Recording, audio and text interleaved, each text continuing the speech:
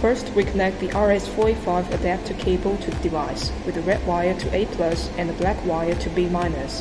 Connect the load cell to the display controller. Supply 24-volt power to the unit.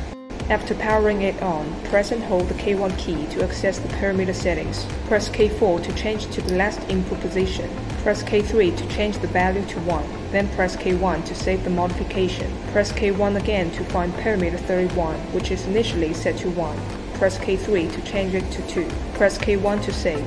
Then power off the instrument and restart to apply the changes. Connect the RS-485 adapter cable and the encrypted USB flash drive to the computer.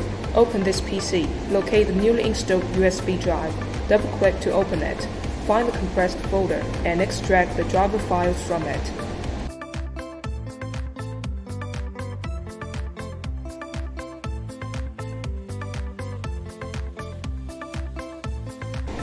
After extraction, the driver folder will appear in the DAQ folder.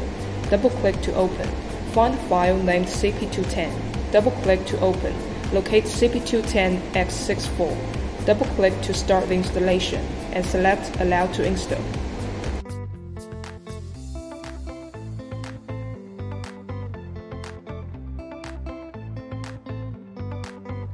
Double-click to open the software installation package. Find the installed application and double-click to install it.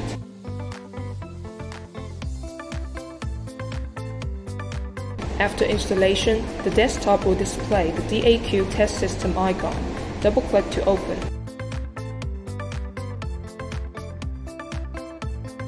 Click Settings. Select DY800 in the device model drop-down in the top right corner. Refresh the serial port and select COM3. Set the baud rate to 19,200. Click Connect Device, and if the green indicator lights up, it indicates a successful connection. Click Data Acquisition tab. Click Start. Now let's apply pressure to the load cell, and the signal received by the instrument can be displayed in real time through this software.